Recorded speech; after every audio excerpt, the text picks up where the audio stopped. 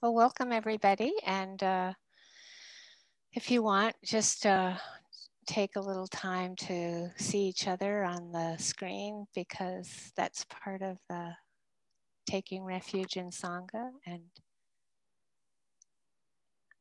saying hello or Mingalaba or aloha. Yeah, it's so great. Very great taking refuge in Sangha. Supportive, or meant to be supportive. Great.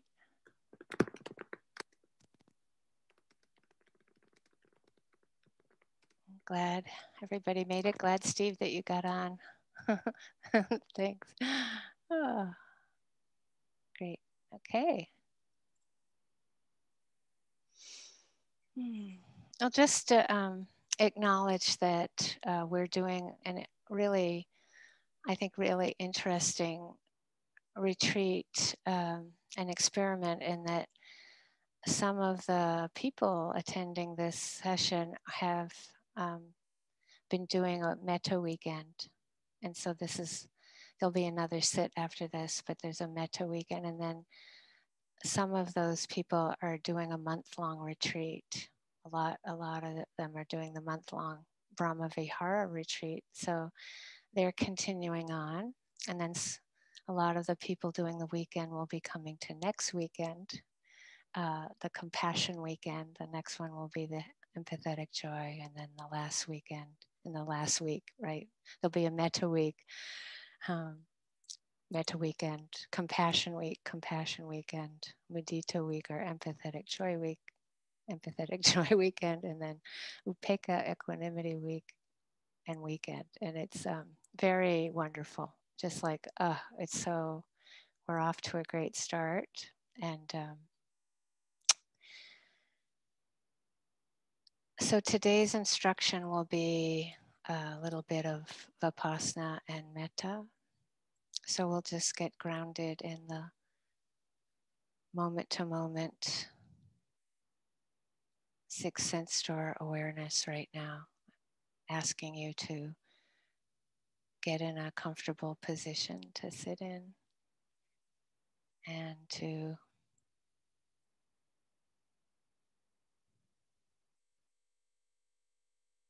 just really get a sense of your visual body, like what comes to mind when you bring your attention to your body. Is it visual? And if you can start shifting that, it's not bad or wrong to have a visual image of your body, but we ask you to just see if you can let the awareness connect with whatever sensations, physical sensations are happening. So, for example, asking you to just let your attention settle in with your hands right now, whether they're folded on your lap or on your thighs.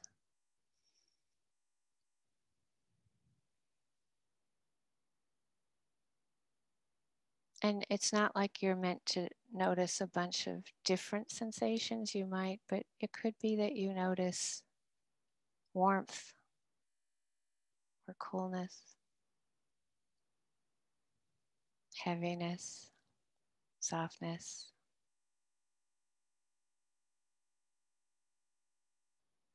And it's like we're more looking at a very detailed weather map of maybe thermal images of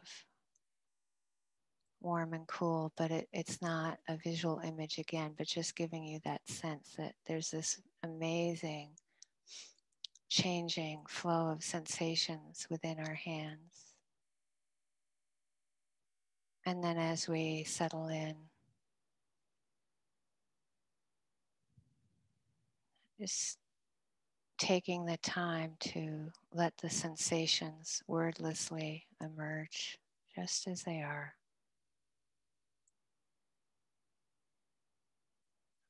Just as texture and vibration.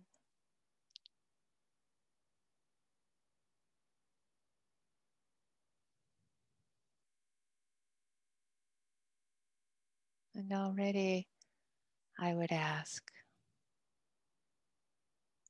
the quality of your awareness. Is there any tenderness of connection with these sensations? Or any kindness or care with the connection with these sensations? Or can there be?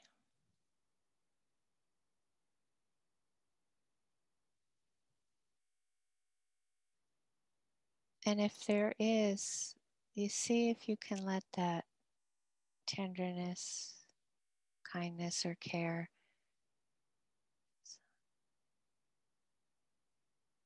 it can surround your hands or infuse the sensations in your hand.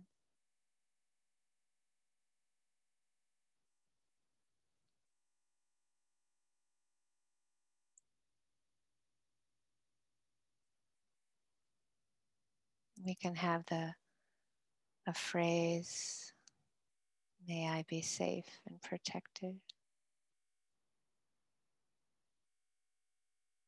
Feeling into how that might feel in your hands, safe and protected.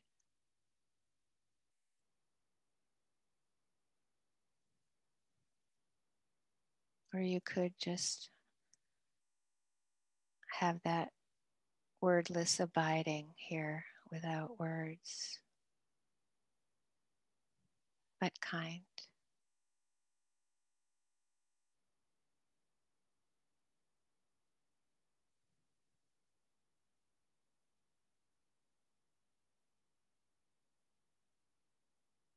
Then you might let that way of relating come into your arms. And so it's first noticing the visual image and then the physical sensations in the present moment just as they are.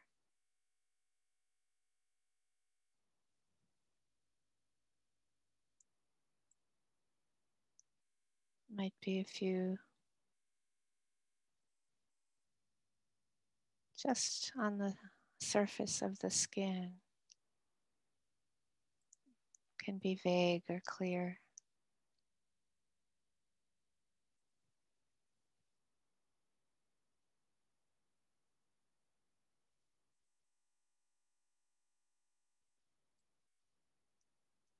And then out of that grounding in the Vipassana, we bring in the Metta,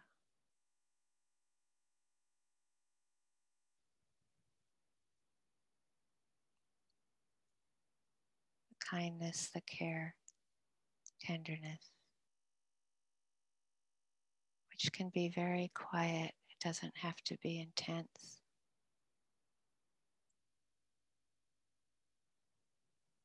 Very light, tender awareness.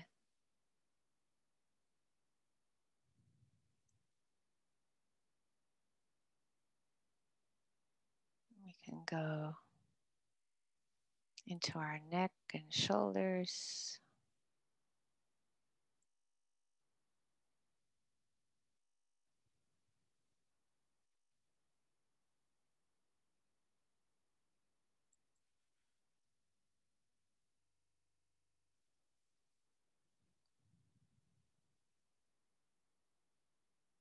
up into our face.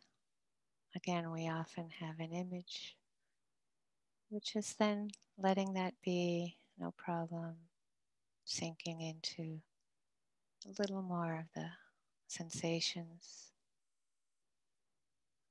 in our eyes.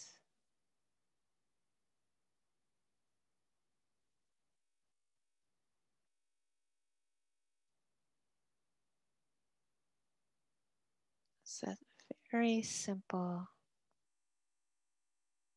tender awareness, nothing more, just enough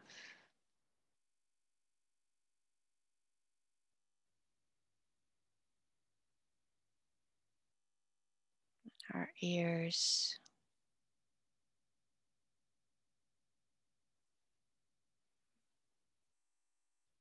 And if any sounds or silence are happening,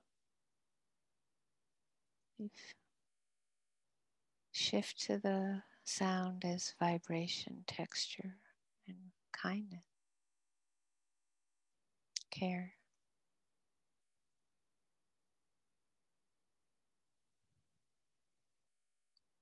Nose and mouth.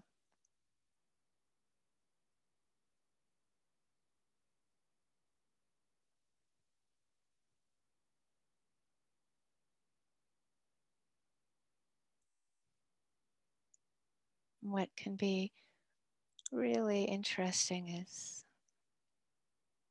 this way we can include thought appearing. Can be images, black and white, color, texture, vibration, the sound of a voice, your voice, or others' voices.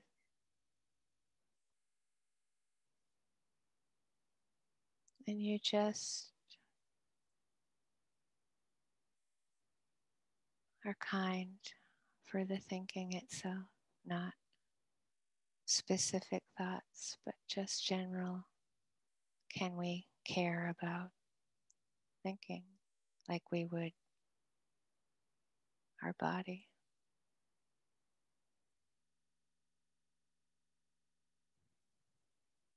Maybe inside our head or a little outside, it doesn't matter.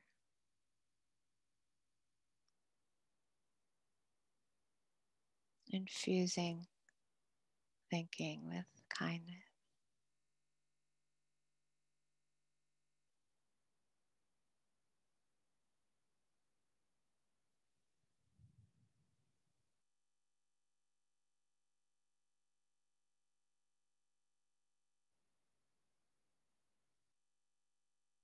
Down through our upper chest, where we can really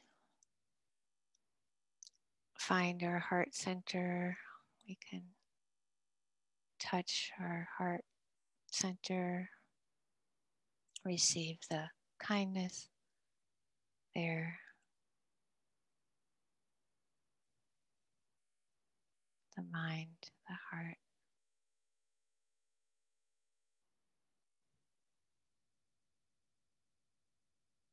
It's receiving the kindness, the tenderness. This includes emotions, happiness, sad, grief, anger,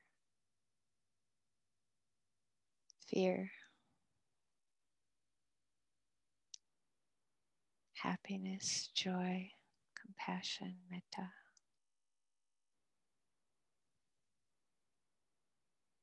excitement,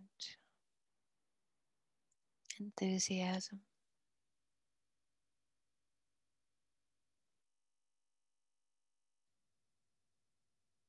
It's again that just receiving tenderness with whatever appears.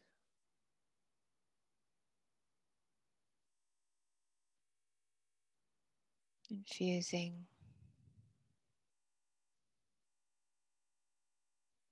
sound, thought, body sensations, emotion.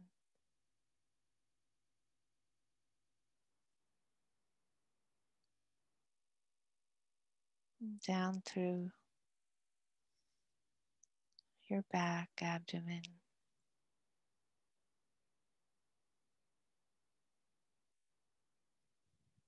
With this wonderful breath at our belly.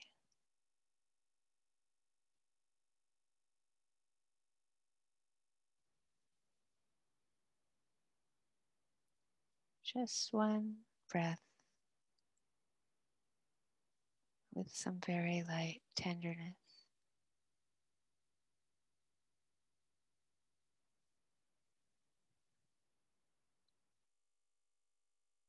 or maybe another one.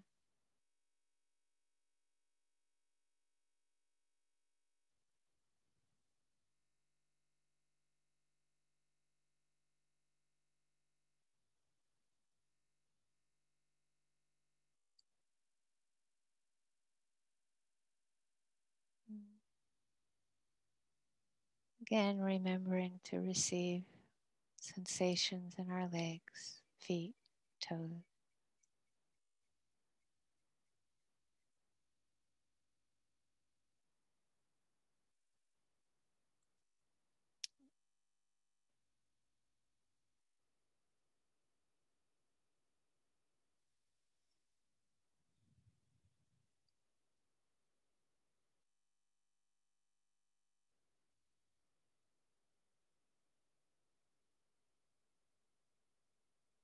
And quietly, you can quietly abide in calling up just that metta field of kindness. No inside, no outside.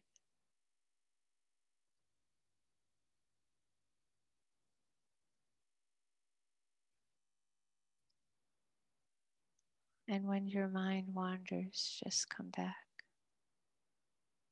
to quietly abiding with kindness, with whatever appears,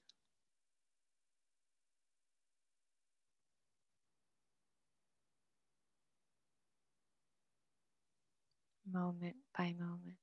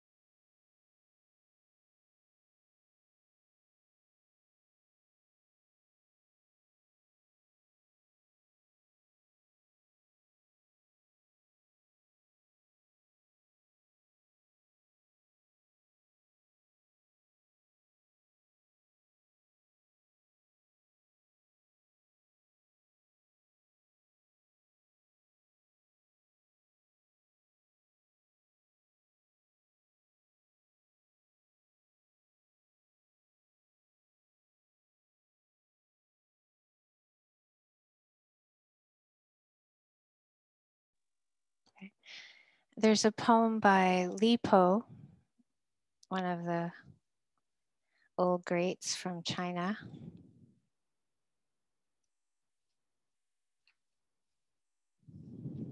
He was born in the,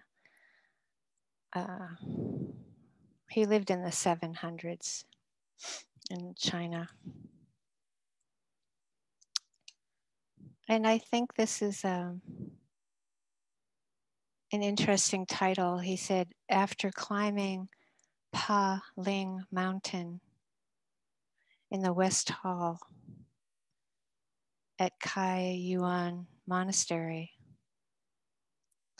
offered to a monk beyond this world on Hang Mountain. It's quite a title, yeah. You know you're entering a very sublime world.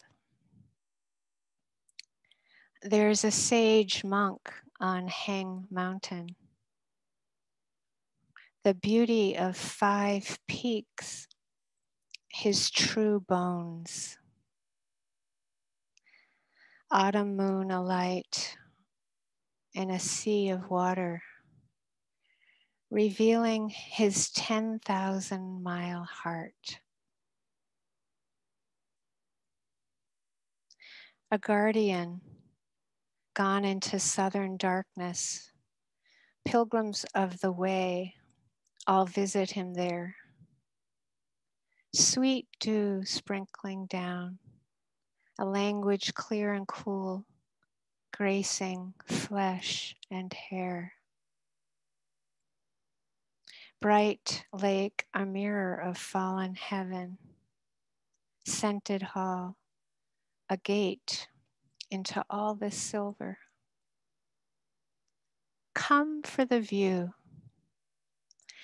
I feed on kind winds, new blossoms, teaching mind this vast.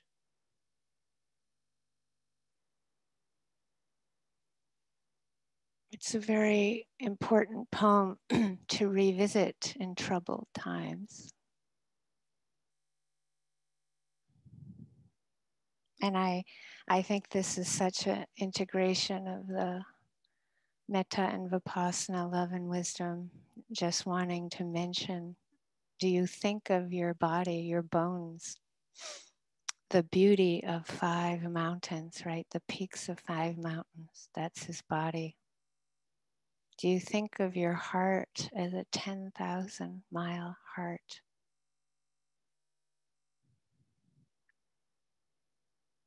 Do you feed on kind winds? Do you get that nourishment and give it to others, the kindness you share, offering that nourishment? New blossoms, awakening, new blossoms, teaching mind this vast.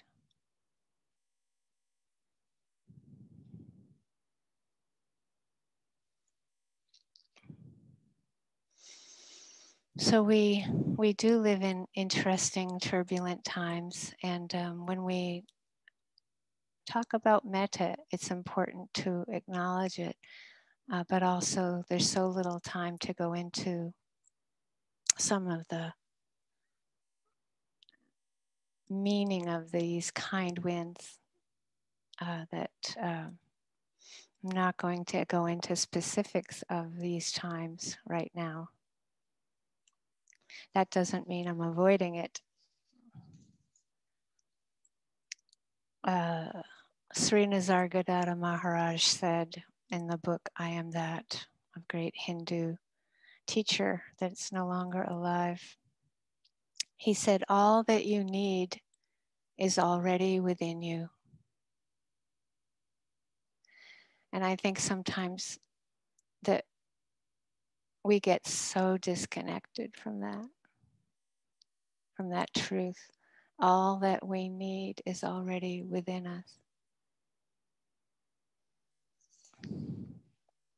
And so a lot of the practice, the way is learning how to heal that disconnect from our inner wisdom, our own inner wisdom, our own inner loving kindness.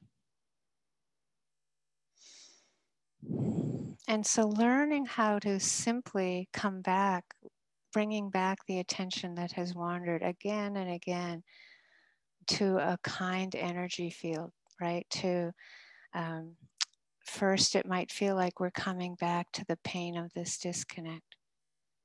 But then we bring in the kindness, right? Whether it's with a thought, whether it's with our body, whether it's with our emotion, whether it's with something somebody else said that was unkind, or some difficult news or difficult pain in the body. You come back with affection and tenderness.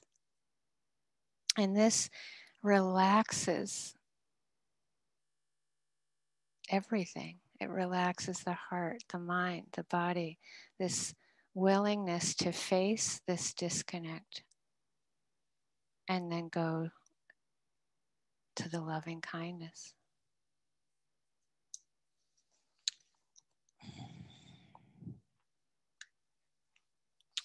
And maybe in these moments we can breathe again, right? Have the courage to take another step to recover this inner wisdom and inner metta again and again. And the loving kindness practice teaches us that when we can't do that, it's often helpful to connect with another being, to reach out, to connect with a dear friend, or to connect with a tree or a plant or a dog or a cat. Or for me, sometimes it's the bufos. They're these beautiful big toads that live in Hawaiʻi. I mentioned this, I think, Friday, in the talk Friday, but Steve and I have had the joy of looking at some holiday lights that Jesse put in this big tree in this field that all the neighbors have been delighting in, as well as us. And the other night when I was coming back up the driveway, I saw this bufo staring at the lights of the beautiful lights in this tree. And I took the time to sit down with this bufo and share this delight. It was so moving. And then that was told about that Friday. Last night, I was walking up the driveway and the holidays are over and the lights weren't on. But the bufo was still there. And he looked at me like, so where are the lights? What happened? And so I sat down and I'm like, there's going to be some lightning tonight and there's, clouds, but tomorrow night there might be stars. I just sat with the bufo for a while. I was looking at me like, no, not, not impermanence, not with these lights. It was great, but a lot of the neighbors are saying that too. Where are the lights? But it's like, yeah, it's impermanent, And so working with love and wisdom is really a lifetime of exploration, of understanding that no matter how much we connect, what we connect with is impermanent.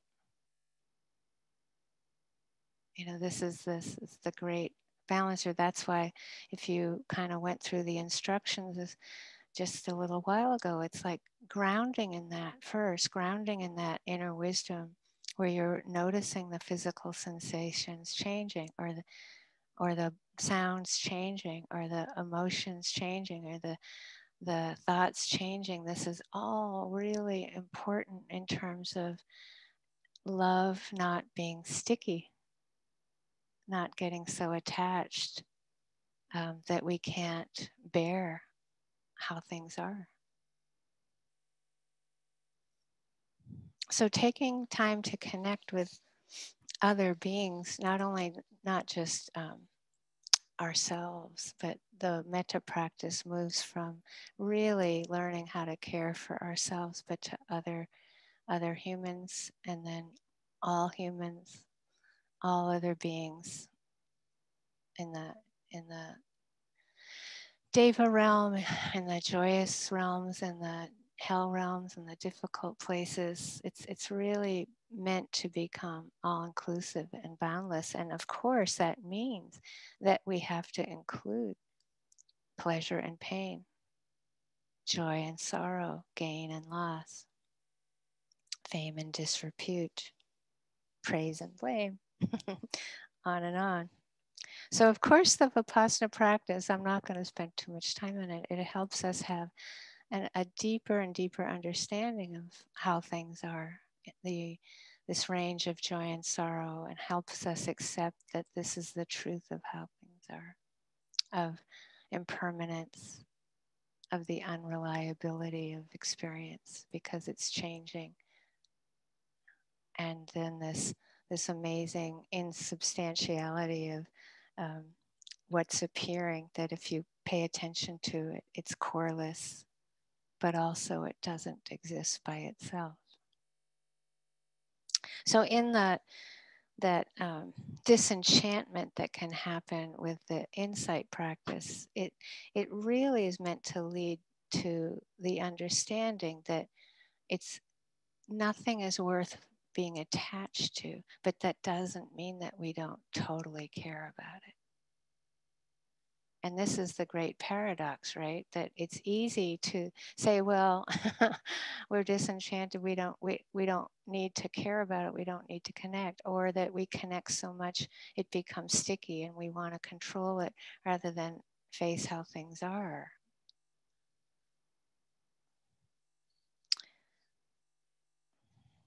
This is from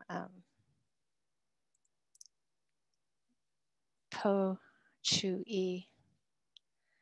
He is another great old Chinese poet, and he wrote this. Let's see.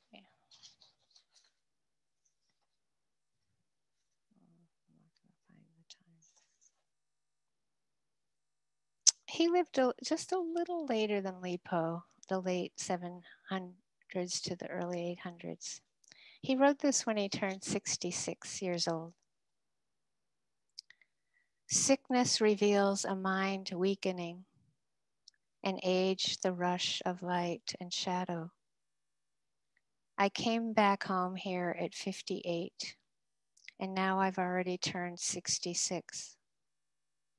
Hair a million bleached silk streaks, pond grass 8 or 9 times green. Children are suddenly full-grown people, and garden thickets, mostly tall trees. I gaze off high rocks into mountains. I trace streams back to bamboo depths. Never getting enough of this, at least, this rippling sound of water flowing.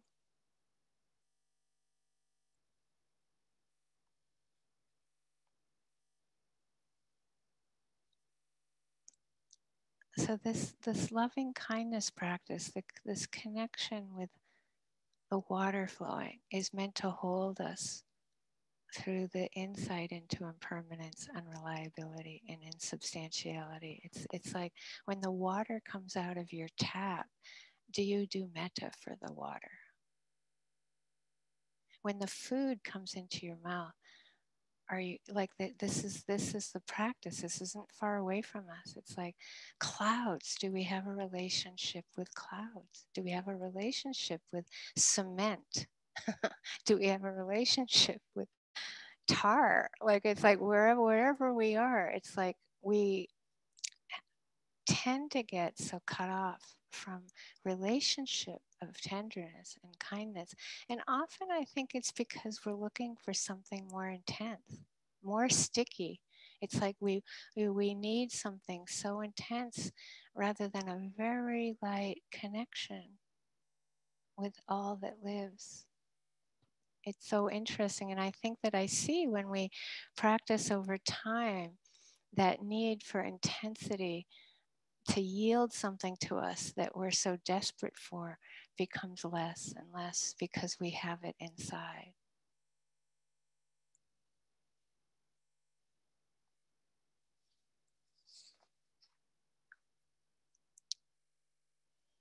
So the Brahma Vihara and loving kindness practice is helping us um, find this care, this tenderness, this kindness, understanding that everything will die, right? It's like, wow, what a noble task. It takes such courage, and it insight does not into impermanence, again, anicca, dukkha, anatta, is not meant to stop the caring process. It's meant to actually help us see how precious life is and how interconnected it is. It's like we all know at this point, it's like what we do in our backyard or in our neighborhood or right next door is going to affect the whole planet and the whole universe. That's how interconnected we are and how moving that is in terms of our responsibility for cultivating these relationships with kindness. And so it's that sense of doing the best we can to relieve suffering, to care until our last breath.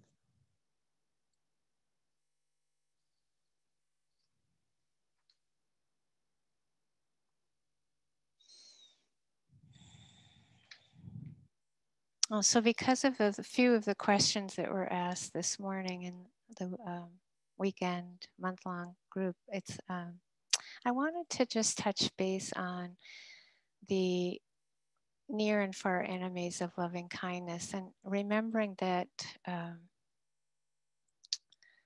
the translation of this means that the experience that seems so much like loving kindness, this unconditional love, and I'll better go into it a bit more, that we're not focusing on behavior with the loving kindness practice. We're focusing on the newborn heart in all beings.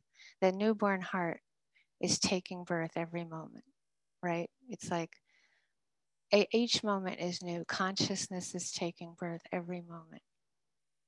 And so we're really tuning into the felt sense of a being in the loving kindness practice.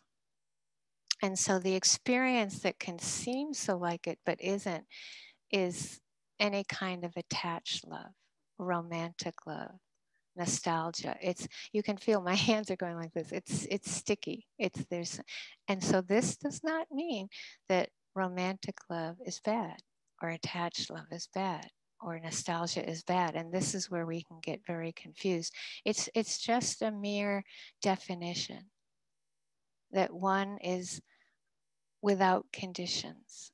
A metta is without conditions. That's the definition. So when we're putting a condition onto a relationship, that doesn't mean it's bad or wrong. It means it's not metta. And that's so important for us to understand.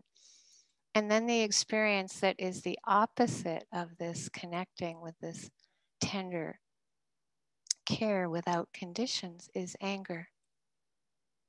And again, we can take that, and most of us are so conditioned to think that anger is bad that then we can start to, again, use the practice against us.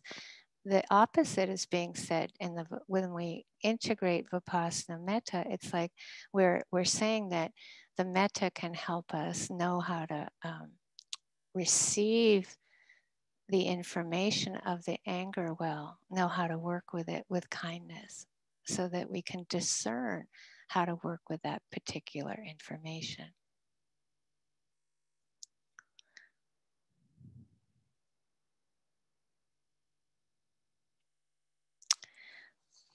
So often we start with the near enemy, but I'm starting with the far enemy, the anger. And I was sort of motivated by a question this morning, two questions. But as I'm saying that the behavior is often, that we're upset with, is often motivated by greed, hatred, and delusion. So in the loving kindness practice, we use the mindfulness, the Vipassana, to, when we're feeling separate, when we're feeling angry, often it's important to step back and just get that, what are we angry at? Are we angry at the newborn heart in this being? No. We're angry at this behavior that hurts and is, whether it's greedy or, motivated by fear, aversion, delusion. It's like, that's what we're upset at. And it's like always helpful to remember that we have that too. And that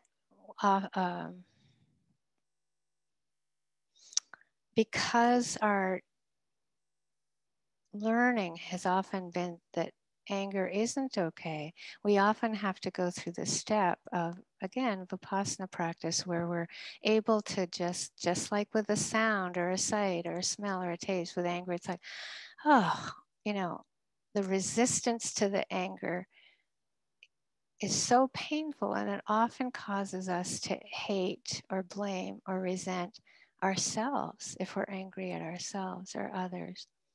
And we'll kind of get caught in the thought process of blaming and hating, and we don't learn. We don't know how to work with the anger. We don't take that information, and we can't discern if we're needing to act or not. Well, so that sense of being able to first accept that anger is usually unpleasant. It's coming from something that hurt. If you go deeply into it, it's like, ow, this really hurts. There's a lot happening in the world now that hurts so much. And it's like, okay, like take a few breaths into the heart center, and it's like accepting that the anger is happening. And then often when we accept that anger is happening, we think that means we're condoning behavior. We're condoning what's happening. No, it just means that what is happening, we're seeing, we're accepting that this is happening. Even though the behavior is unacceptable, it's actually happening, and we need to shift back to accepting what's happening inside in response to it or reacting to it. I hope this is clear, because it's important. Metta does not mean we're condoning anything that's not right. And it doesn't mean that we don't take action to alleviate suffering or to stop behavior that isn't okay if we can. But it's again, the metta practice isn't focusing on the action at this point. The action is on healing our own heart in response to it. Meaning we heal the disconnect with the anger, and we heal the disconnect from the hurt. We heal the disconnect from any fear or grief. So again, as you start to shift to, there was a question about our bodies, and if we injure our body or get old, that we can hate our body and resent it. And really, if you haven't had that experience, you're not old enough. Because it happens. I mean, it often happens if you have the karma, body karma of having a lot of hard stuff when you're a kid or get older. But really, no one escapes the old age part if you get there. And it's just, if you look at when we're upset with our bodies and hating it or resenting it, it's a good thing to look at a tree or a plant or just something where you can see that there's no perfect tree. There's no perfect plant. That's like, you'll see disease, you'll see insects, you'll see where the winds hit it hard, or especially in this yard, where the winds hit it hard, or the drought happened, or too much rain, or whatever. It's like, this is us. We're the same. We do not have perfect bodies. And the ways in which we can look in the mirror and go, just, just you can either walk fast by the mirror, don't have a mirror.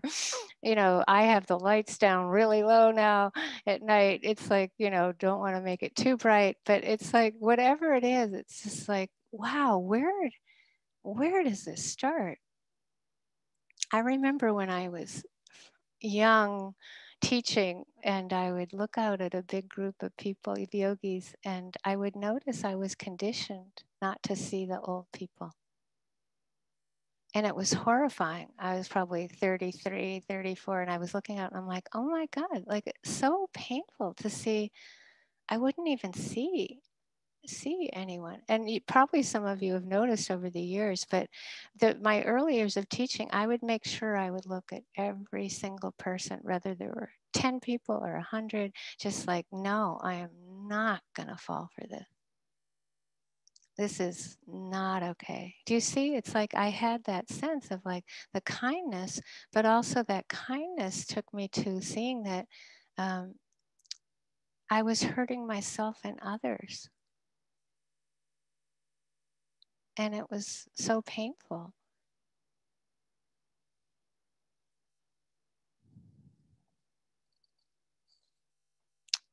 I don't want to make this too long.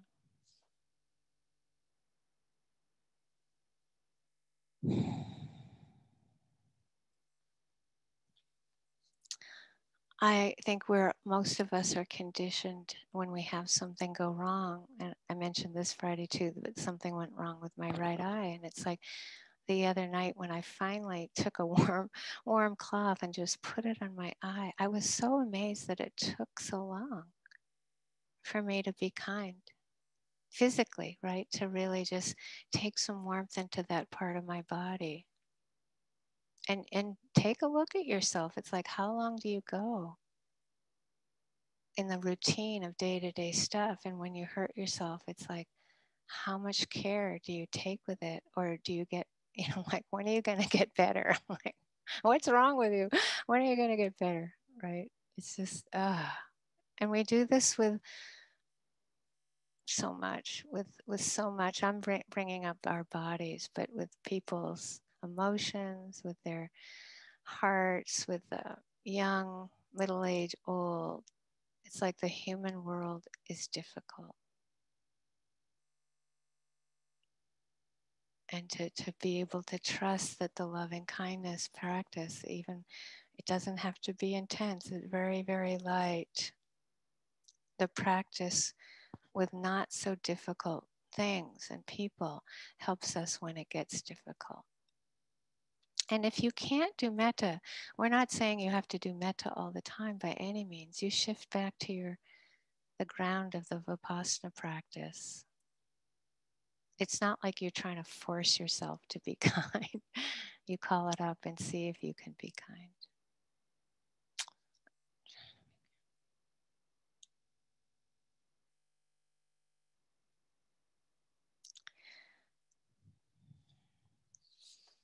This is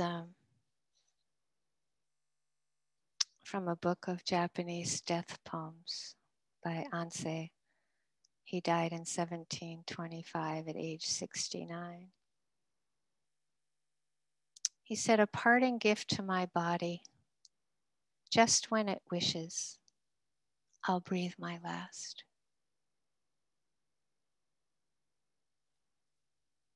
He was a haiku master, and there's a tradition of writing a death poem. So just think of how much he cared about his body. A parting gift to my body. Just when it wishes, I'll breathe my last.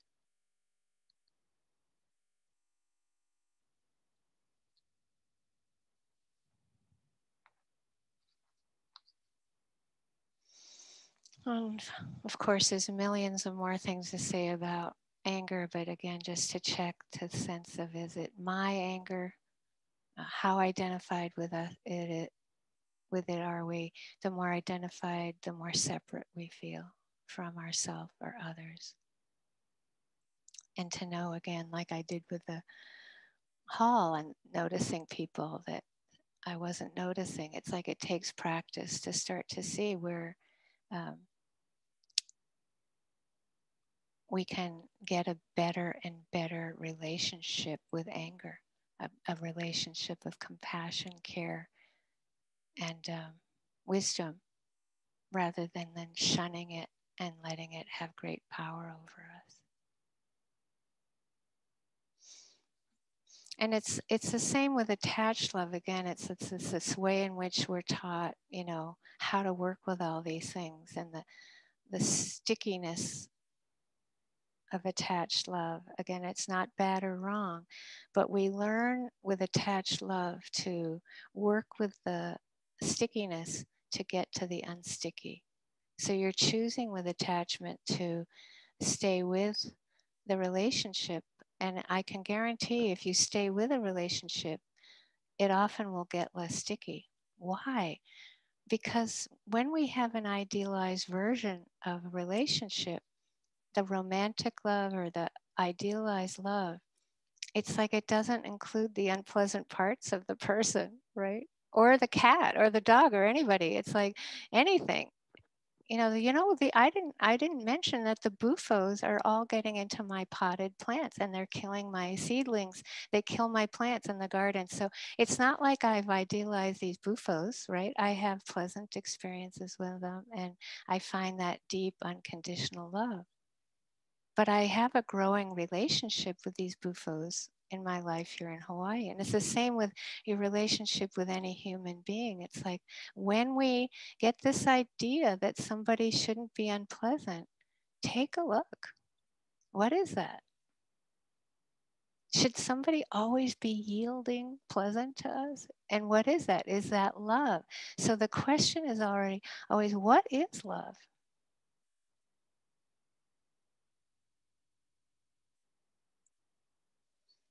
And I think that way that we offer the loving kindness practice, Steve, this morning, Jesse, before, it's like to look at receiving and sending when we're doing that practice. And if we tend to have a hard time sending, to look at, well, what's going on there? And wanting to receive love, it's okay, right? It's like, when it becomes that yearning and then that intense dependency, again, it's not bad or wrong. We all have that. And it's the same with anger. We have to take a look.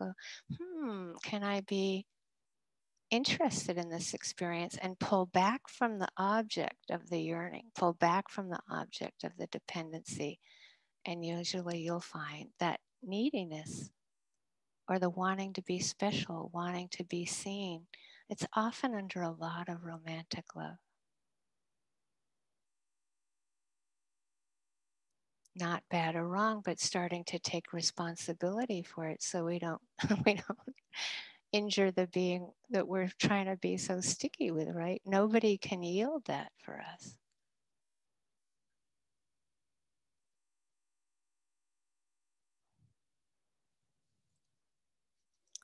So coming back to all that we need is already within us.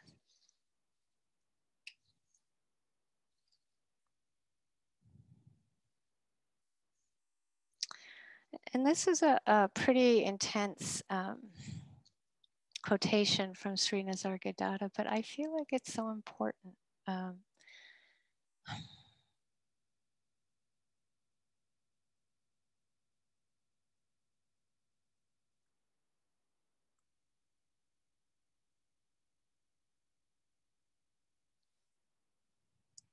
Feeding on kind winds, right? Just feeding on kind winds. You look at our planet and all the pain and suffering, and just all of us making that commitment to tasting and finding that unconditional love within us, that it's already there. We don't force it, but we take the time to cultivate it, that look how much it's needed.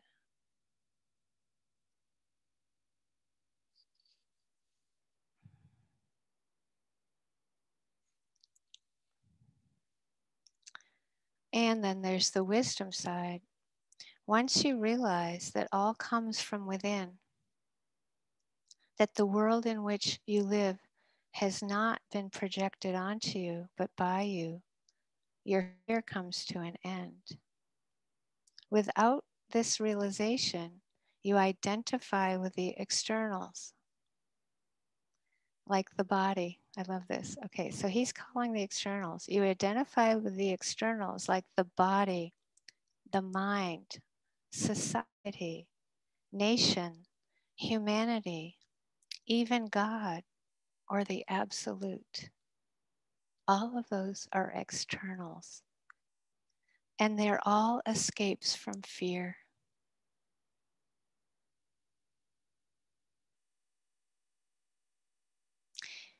It is only when you accept responsibility for the little world in which you live and watch the process of its creation, preservation, and destruction that you may be free from your imaginary bondage.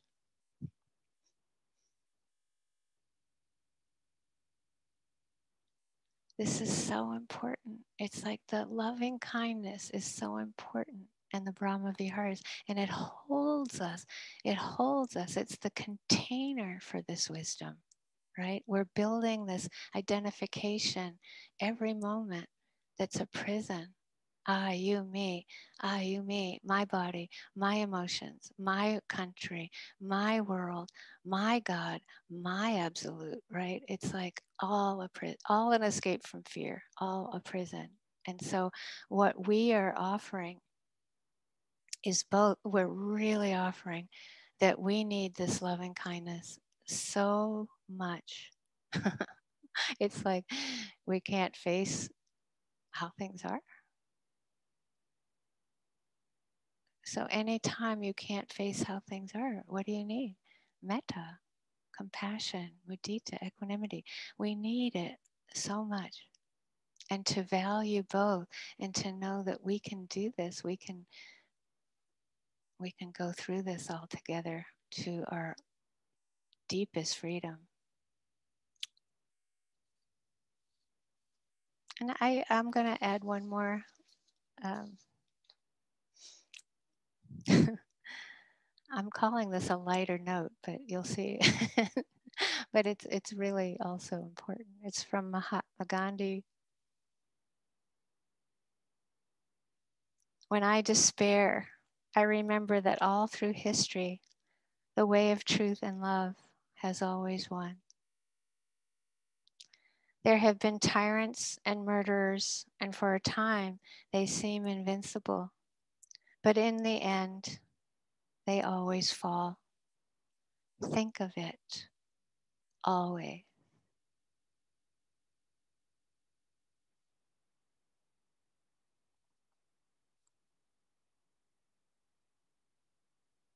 That's wisdom. It's understanding timelessness and impermanence and love. So let's just sit together for a minute, and then we'll